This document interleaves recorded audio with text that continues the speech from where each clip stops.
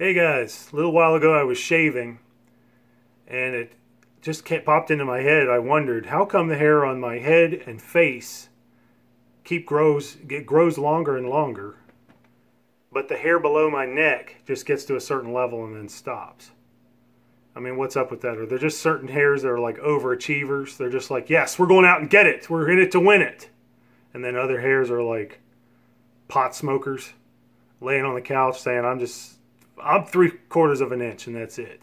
You're not getting any more out of me. And then I realized the whole train of thought was a black hole. I was never going to know. Some things are just too deep and wonderful for us to know, so we might as well move on. And that's what I did. So I came on here, decided to update the channel, tell you guys about a documentary I watched last night called The Science of Fasting. I watched it on Amazon Prime for free. If you don't have Amazon Prime, you can rent it for like $1.99. But it is a really good documentary. It's actually older than it appears to be. It, I think, came out in late 2011, but somehow it just slipped under my radar and I've just never seen it. But so, you know, it popped up in my suggested videos. And it was really cool because it showed a global perspective on fasting, and it showed what research has been going on in other countries about the topic of fasting, and to try to figure out the effects of fasting and how fasting can be used to address chronic diseases. And so it was really kind of neat. Like this, it starts out in Russia, and it shows you like how people for 50 years in Russia, during the old USSR, Soviet Union, were studying fasting, and they were like pretty aggressively going at it. In this place, it shows this place in Siberia where people still go today, to where there's like these hot springs, but they actually go on like fasting retreats.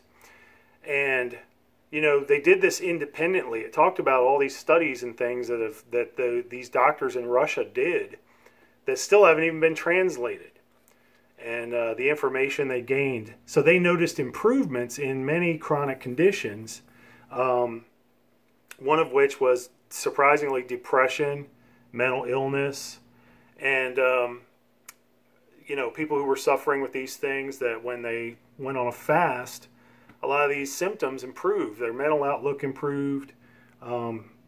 People with inflammation, so things like arthritis, asthma, inflammatory responses in the body, they noticed, you know, in the last 40 and 50 years, they noticed improvements in these things. So I thought that was really kind of neat.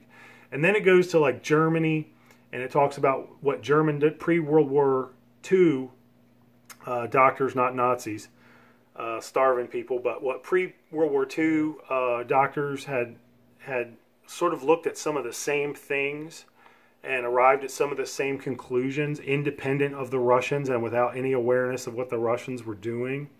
And there was one doctor, it was really poignant. He came to a point, one of these German doctors said that if he was developing a medication that got all the results that fasting does, that pharmaceutical companies and universities, he'd be getting grants, he'd be getting offers and proposals for research, and he'd be getting financial aid.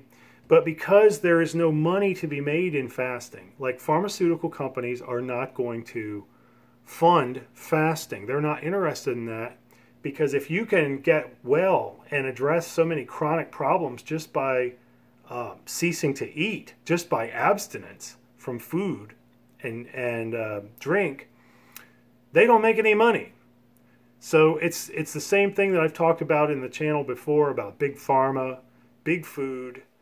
You know, it's funny, I was telling my daughter a while ago about how so many studies that have affected United States policy, the governmental policy and recommended diet that we have in America, has come from studies researched by cereal companies, by big food companies. And so how can they really be trusted to be accurate when the researchers are, in order to get more money and to continue to have jobs and continue doing the research that they are doing, are under pressure to find in favor of eating more corn, of eating more wheat, for example. So it kind of blew her mind. You know, she's a college student, and they're always talking about studies and research. But then you know, if you kind of throw a ringer in it, if you tell someone, well, you have to ask who's got their hands in the money of this study. And the fact is, I thought it was so important what this German doctor said, because one of the things that comes up about fasting in America is there's not a lot of research about it. And so people always say that, well, there's not a lot of research about it. There's a deficiency of research. Well, hey, Brainiac, the reason there's not a lot of research about it is because nobody wants to throw money at these things. The drug companies don't want to throw money at it. Big Food doesn't want to throw money at it because they don't stand to gain anything if we stop eating and if we get well.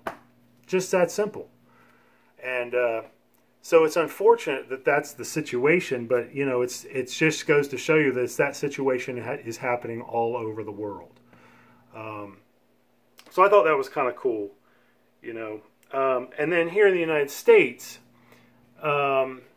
they talked about applications for cancer, because when people, and there was one researcher that I had seen before in a documentary, Eat, Fast, and Live Longer. Link in the description if you've never seen it. It's what started a lot of the fasting, the recent interest in fasting in the past few years. I'll put that in the description for you.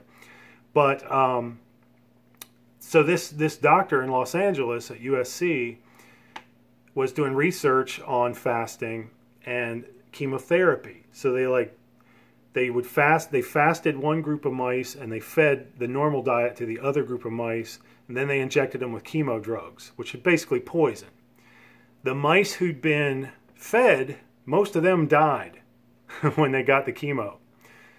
The mice that had been fasted had reduced symptoms. They didn't have metabolic damage. They didn't have internal organ damage. They didn't seem to have any cognitive impairment.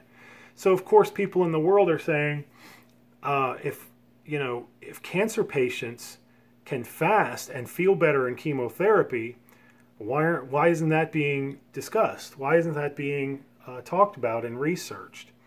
And they even concluded that just fasting can slow the growth of cancer. So it may, even without chemotherapy, it can slow down.